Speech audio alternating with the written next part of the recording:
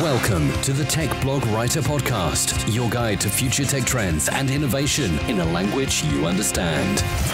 Now, over to your host, Neil Hughes. Welcome back to the Tech Blog Writer Podcast. Now, as you all know by now, every day we tackle how technology is transforming our world, our lives, and indeed entire industry. And sometimes, sometimes we get a little glimpse into our immediate future. And we have covered the future of work a lot on this podcast recently. But today, I wanted to take that to an entirely different level and highlight how technology is changing the future of work today and right across multiple industries too. And that's because I've got the guys from Talespin on the show, and I'm genuinely really excited about this one because Talespin creates transformative virtual, augmented and mixed reality business solutions. And the company leverages its proprietary XR technology platform to create a virtual reality learning and training applications and can support workforces with augmented reality field tools and even improve workforce intelligence with mixed reality. I mean, how cool is that? And they've got offices in LA and over here in Europe, and they're changing the way organisations and employees around the world experience work. And they do all that by combining expertise in immersive technology development, learning design, and user experience, and not to mention AI to enable enterprises to build a more collaborative environment. So buckle up and hold on tight so I can beam your ears all the way to Los Angeles so we can speak with the CEO of Talespin, Kyle Jackson. So a massive warm welcome to the show, Kyle. Can you tell the listeners a little more about who you are and what you do? Yeah, great. Thanks for having me, Neil. So my name is Kyle Jackson. I'm the CEO of a virtual and augmented and mixed reality company called Talespin. We're based in Los Angeles and the Netherlands. And since 2015, we've been building enterprise-focused solutions looking at how the spatial computing field can change the future of work. Fantastic. Well, I love what you're doing. I think it's incredibly exciting. And upon reading about you, I quickly learned that your solutions pair entertainment industry-grade design and graphics with enterprise software to bring virtual reality into the workplace, which is incredibly cool on its own. But that's going to be an incredibly exciting line for many people listening too. So can I ask you possibly paint a picture of what you're building here and how you're actually helping businesses and solving real problems with this tech? Yeah, and I think it's also interesting to talk a little bit about that background because it's, everything that we see happening is really a collision of worlds that maybe hadn't touched before. And obviously gaming and media entertainment and enterprise software kind of follow that trend. So when we were working in gaming and media entertainment, we were dealing with, bleeding edge sensor technology on the media and entertainment side, capturing and basically merging physical and virtual worlds. And on the gaming side, obviously, you're using real-time engines to build immersive and very interactive and always changing environments. And so those technologies really come together here when we talk about spatial computing and when you start to look at applying that towards the enterprise world. What we get excited about is that everyone at the end of the day is a consumer, and we're all become accustomed to a certain level of quality because of just how good our applications and our different experiences that we have are now. And what we saw was that it wasn't necessarily true in the enterprise world. And so by pairing kind of our background and technology brains, we were able to basically present kind of some unique solutions to the enterprise space that I think other people, had attempted, but maybe not come from the same backgrounds, and therefore the quality and some of the other things are just different in the way that solution looks. So the solutions started out really focused on answering business questions. So we were originally, for the first 2 years of the company, we were going and we were talking about what these mediums could be and asking questions around what were what was the enterprise customer's biggest problem. And really, it was all around any area, and what we consistently got centered to was a lot of what's now in the middle of this future of work debate, which was upskilling, cross-skilling, and really the ability to engage the younger generations in the workforce. So we ended up building a number of solutions early on. Some were data visualization, some were training applications, and others were just purely communication or marketing engagements. But that led us to really a central theme, which was around accelerating knowledge transfer. And how do we look at these mediums as a means to do that? And we can totally unpack why that is the central problem. But what it actually ended up looking like was, if it was a virtual reality application, you could step into a world playing the central role of of whatever that job is. And in a simulated environment, get the opportunity to solve 100 cases before day one on the job, and that gave people an incredible level of confidence when they stepped out of their onboarding. It also engaged them in the early days of the job, with a new company in a totally unique way, and people got very excited about what that meant for how the company was viewing their own personal development or career development. And then it also came with all the benefits of being exponentially more effective. So it started to shape the conversations, and eventually we landed on this macro problem of accelerating knowledge transfer across the entire workforce lifecycle. So many great points in there, and so right in what you're saying about the tech that surrounds our lifestyle now. I mean, a lot of people listening are going to be coming home from work, controlling their heating, their entertainment, and everything from just using their voice. And then they go into the office the next day, and sometimes it feels like stepping back in time 10 years, doesn't it?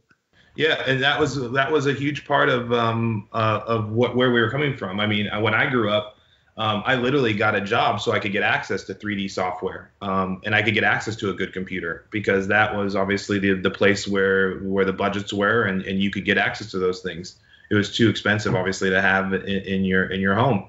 That equation totally flipped, and people's work experience became kind of lagging behind their home experience, and those expectations now are there in full force in the younger generations, and it's causing a lot of disruption and turmoil in employment, because it's honestly just not that inspiring. I mean, it was really inspiring for me as a kid to go in and be able to have access to a render farm and try something I never could have imagined I could even figure out how to do. That was amazing, and just a tremendous amount of fun.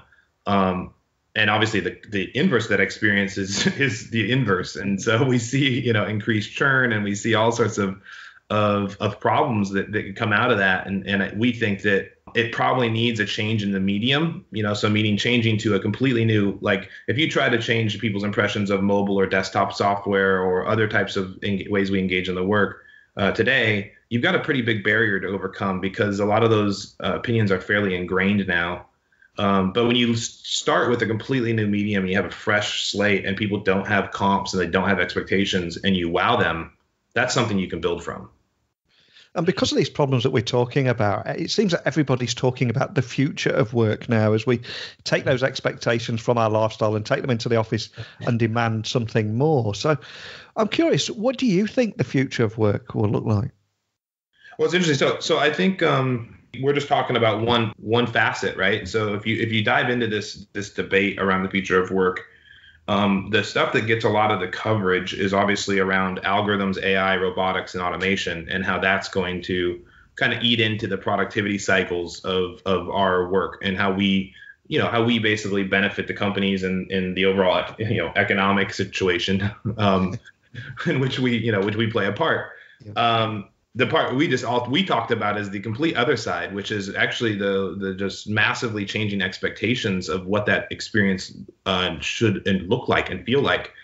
And so you have these two massive forces, just applying a lot of pressure to this conversation right now. And so when we think about that, and this is really the central problem that we've been working on since before we started the company. I basically started to get some exposure to this. So some of this stuff, looking at seed stage AI investments between 2012 and 2015. And I just saw what was coming at that. If even 5% of the companies that we looked at were right, you could kind of do the math as to what it was going to mean on the automation and AI side. And so started to get to work on this problem, and then discovered the second problem, which was the younger values and other things that were now being mixed into it. So we think that there's actually an interesting and very compelling solution, actually. Basically, it starts with aligning people to the work that they are built for. And it's a weird concept, because obviously we kind of work in a system today that's not built that way. We pass through gates, and then those gates unlock opportunities for us, and sometimes those are aligned with things that we actually enjoy doing, and sometimes they're not.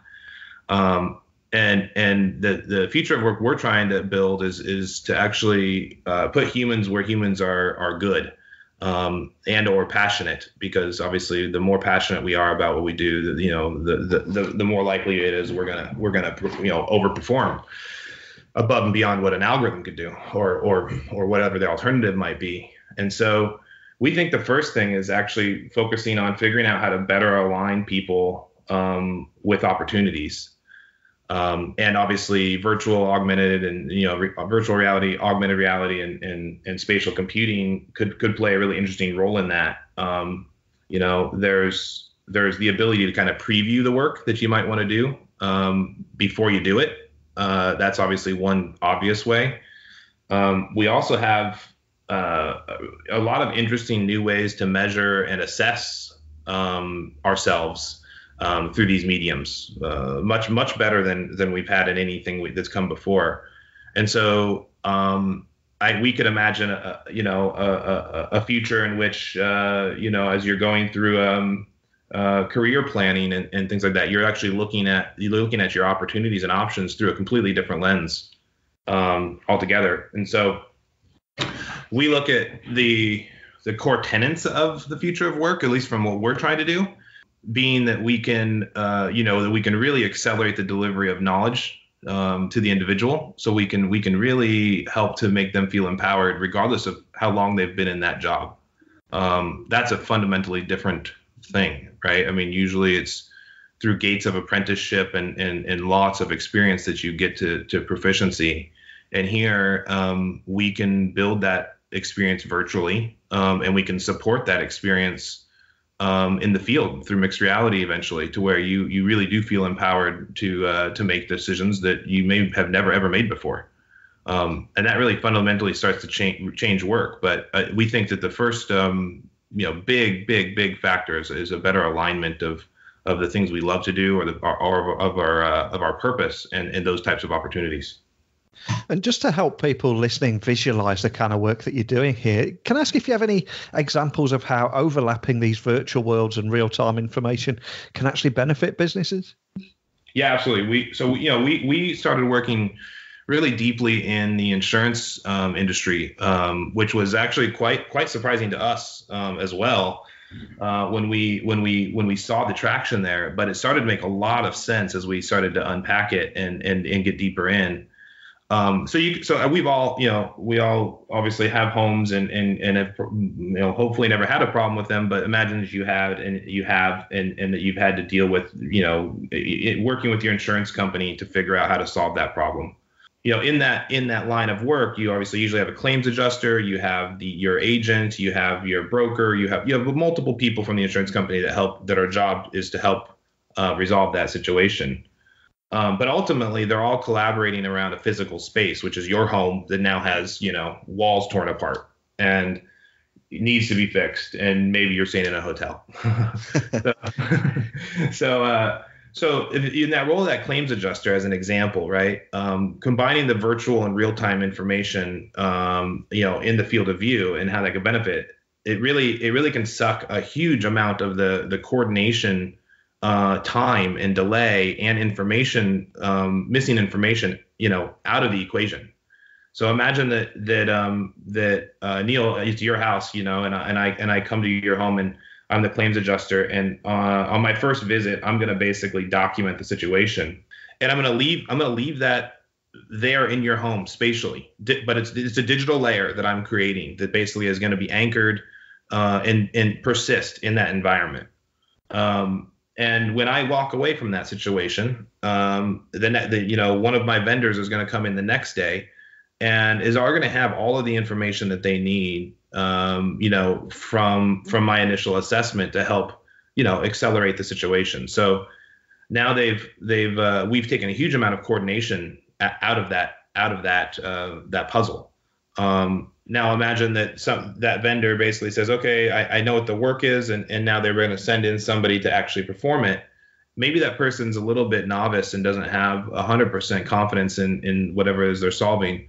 We can actually support that through real-time information and animation in their field of view to help them basically augment their own abilities and operate with confidence. So now this really complex thing that usually took a lot of apprenticeship and a lot of coordination, and also pushed you at a lot of stress over the whole time that this is going on, becomes a much more tangible and kind of simple operation, really. And so in that one example, we basically highlighted kind of the ability of collaboration and coordination, as well as like real-time knowledge delivery. But when you put it in that context, it kind of just makes it, I don't know, to me, it makes it seem very simple and very plausible. And we've built those kinds of things. So it's not a science fiction type of thing. It's actually very real. Yeah, and I'm hearing more and more about insurtech solutions at the moment. Technology really does seem to be transforming the whole of the insurance sector. But you operate in just about every industry. And I also read that you picked up an award as a digital innovator, transforming benefits in HR too. So do you have any examples of how you're doing just that to help listeners actually see the benefits of VR, especially in a HR environment? Well, it's interesting. So we ended up being dragged into HR from insurance. So, I always loved when the first time I got told this, it really resonated. But basically, insurance companies meet their clients on the worst day of their lives. Yeah. Oftentimes, this is the first time they've ever met. So there's a lot of people problems in insurance, right? And being good at communication and empathy and these core tenets are actually not just an internal company issue. Obviously, they're very much a service delivery issue. And so when we were working on building simulations for these jobs to where people could train in a safe environment, obviously there was no humans in there because it was really about process. And we kept getting pushed on, well, basically our business is really a human business. And so we started experimenting on how we would actually build compelling characters, virtual humans into these simulations. And as soon as we had a little bit of an example of that, we started to show, the enterprise world, everybody came into the same thing. Oh my gosh, we could use this for soft skills. We need this so bad for leadership. We need this so bad for communication. And what it was, what the experience was that you were able to sit in VR across from a virtual human and actually essentially get batting practice at difficult conversations. And it was believable. That was the thing. It wasn't you weren't operating against a South Park cartoon. You were operating against something that the emotion transmitted to you. And that's when people went, wow, this is something unique. We had a lot of people when we started showing the initial demo that couldn't make it through the demo because the character would get upset and it would make them upset. And they say, okay, I'm done. So that was one of our bars, basically we said, if this is actually going to do its job, the job that it's being hired to do is teach people to be more emotionally intelligent, beings and better communicators. So it can't be a trivial practice round. And so we really focused on a lot of the nuance of emotional realism and things like that. And that's where a lot of our prior background really came in and helped us to excel from our entertainment and gaming backgrounds. We were able to leverage a lot of what we had done there and and basically, inject that into this new solution. So it does seem quite a natural progression now, going from insurance tech into HR tech. But you also recently announced a collaboration with We Are Farmers on a VR training program for leadership and communication skills. So can you tell me more about that, how you got involved with it, and what that actually involves? Yeah, so it's just an extension of the same virtual human platform. So farmers really just when we showed them the demo, they immediately wanted to point it in two directions. Kind of as I was saying, they said, okay, this is great. We can use this to simulate and give our employees the ability to practice, difficult conversations with our clients and our vendors. These types of situations that they're going to run into every day. But at the same time, we really have a leadership gap. Meaning, and this is not them. This is the industry. We really want to provide, if we're looking at the future of work and the most important skills that we need to basically make sure our people are really good at. A huge number of them fall into leadership and communication. And so they said, we would love to look at how we can use, this pipeline, to replace our old learning modalities, our old ways of doing that. And so you can imagine a situation in which you need to give performance feedback, or you maybe need to give some coaching, or you need to give actual, there's obviously the good side and the bad side of being a leader, right? And so you can think of every scenario there that it would just be helpful to have practice. And so we started building some programs with them and with some other partners there for those purposes, using the same platform. And one of the other key trends I keep reading about again and again is in this age of automation, artificial intelligence, and machine learning, that actually it's soft skills like communication, listening, and empathy that are now going to be needed more than ever in today's workforce. So can you tell me a little bit more about how for enterprise organizations seeking training for those skills, it could actually be VR and AR that could be the answer to that? Yeah, and that's exactly the trend line that we ended up kind of initially kind of hypothesizing about, and now here we are. So if you can imagine that over time, right? We talk to people in call centers and customer service lines and in leadership. I mean, across all stages of a business and its employees. And everywhere there, soft skills is a huge, consistent thread. Businesses are looking at how they can use sensors and algorithms to help, deal with coordination or data collection. So we're not doing those two functions anymore, but now we're interpreting it and or just communicating it back to the customer. And so that really becomes a huge communication burden. And obviously it's where most of the business's risk is from a standpoint of delivering its service. So the idea of really, becoming a world-class athlete at that is extremely attractive to companies as they think about this whole equation of future of work. And so if you think of the old ways that people have to do that, they take people into classrooms, they do role playing.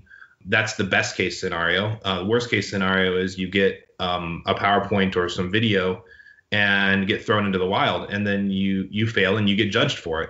And here, we have this whole new potential opportunity, which is it's just to use simulation and to use a platform like ours to step into that world before you're in harm's way or your client's in harm's way, and practice and have literally a totally safe place to fail, and then take that back and have discussions with your management and use that for coaching.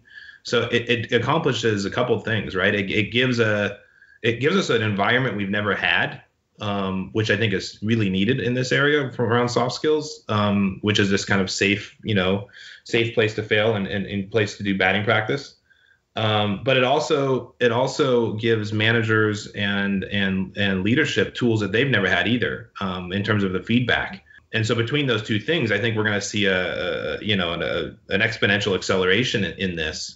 Our issue is actually more of demand and how do we point it at the most broadly applicable and useful situations. Because this is an area that needs so much work that it really is a big mountain to climb. And when we're talking about digital human avatars delivering that virtual human touch to enterprises, do you think it's suited to some industries more than others, or do you think it will affect all of them? Because when you're talking about it's a people thing, it really seems to me that it could go across every industry. Yeah, it is. And it's internal and external, right? And so I think there's a distinction about how you do it, because there's definitely different technologies inside the VR and AR bucket that you might choose to apply to one scenario versus another. Some scenarios might be much better through 360 video, as an example, where our solution is entirely virtual, character based, and it's driven essentially by AI and conversational models. So when you get into some of the more touchy subjects, it might actually be better to observe that through video, kind of make a deduction from what you observed, where other scenarios, it's really just about that practice. It is broadly suited, and I think we are going to see different solutions, different immersive or XR solutions being applied to the different use cases. But yeah, it's really not about industries when it comes to this, because at the end of the day, we are talking about humans' role in work, and our role as we look at that trend is going to be more and more on the soft skills and communication and delivery of results than it is on the processing of those results. And so it's going to affect everywhere, and I think it's a huge opportunity for businesses to get out in front of it and really give their people the ability to gain the confidence they need. We hear horror stories of people churning out of situations in which you just go, yeah, they just weren't prepared for that. It's just sad that the business set them up for that. And we think that is something that can definitely be changed through this kind of technology. And before you came on the show today, I must admit I did a fair bit of research to learn more about the kind of work that you're doing. And I quickly learned that Talespin has multiple Fortune 100 customers currently using your virtual human technology and are going to be announced more later this year in 2019. Now, I understand you're going to be locked down with various NDAs and you can't reveal too much. But can you leave us with any kind of teasers about the kind of work that you're doing? Yeah, so there's a couple. So we're also, we're building stuff that's going to be broadly applicable and something that can be adopted quickly and off the shelf. Because when we first showed this technology, companies immediately, with the few companies that we got in front of with it first, immediately said, we need to point this at one of our biggest problems. And so we built some bespoke stuff that really addresses those big problems, and those are the results that I think we're going to be able to share a lot more, this fall. For example, we're running one study with several thousand enterprise employees around leadership and inclusion and understanding what's an inclusive and work environment look like, and how can you identify that, and how do you take those challenges head on when you see those problems. So that's a really interesting and compelling study. It also is going to look at the effectiveness of VR in that role. So that's something that will be coming out later this year. Obviously, the farmers program continues to expand. We've been working in the telecom industry with a few customers there, and they're seeing pretty staggering results, and those programs are expanding. So we hope that the customers start to be more confident in being able to talk publicly around their work, because some of them are, they all have their different approach to that. Some love to be innovators, and others love to, be 100% risk adverse or protect the communication lines out around this kind of stuff. So I think it's going to change. I think by the end of this year, it's going to be kind of thing that everybody's going to be talking about how they use it, because the data is going to be in, and it's going to be one of those things that it's almost going to be become a question of or more of a requirement, because otherwise you're going to be viewed as not doing what you can to prepare your people. Well, I suspect that a lot of people listening are going to be leaving this podcast and wanting to find out more information about you guys. So could you possibly point them in the direction of your website, if you've got any videos or a YouTube channel or social channels? Or what is the best way of just reaching out and contacting your team if there's a business leader that's got questions that they'd like to throw your way too?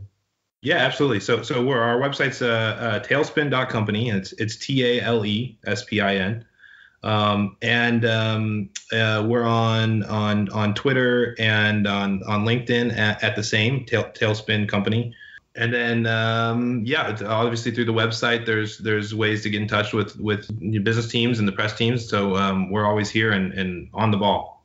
Fantastic. Well, what I've loved about today's conversation is, especially when I record this daily tech podcast and I write a lot of tech columns, etc., is there's so much hype around technology, and a lot of hype around the new solutions that surround that. But everything that you've talked about today is real world solutions and how you're making a difference with this technology right now. I mean, you mentioned just a handful of HR, insurance tech, and farming, etc.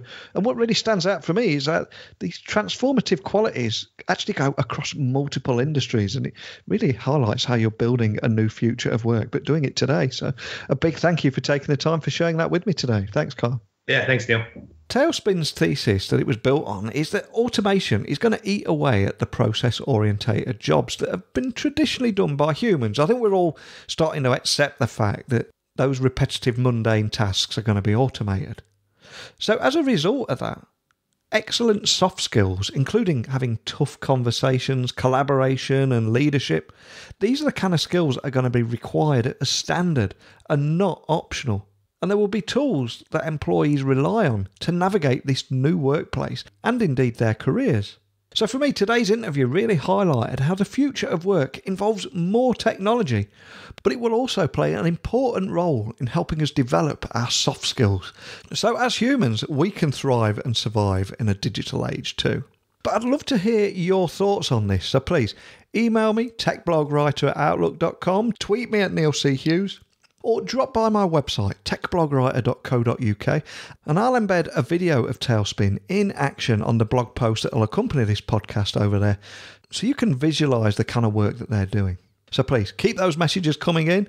But it is the end of the podcast now, and it's time for me to walk off into the sunset. Oh, but before I go, I just wanted to say a big thank you for listening, and until next time, don't be a stranger. Thanks for listening to the Tech Blog Writer Podcast. Until next time, remember, technology is best when it brings people together.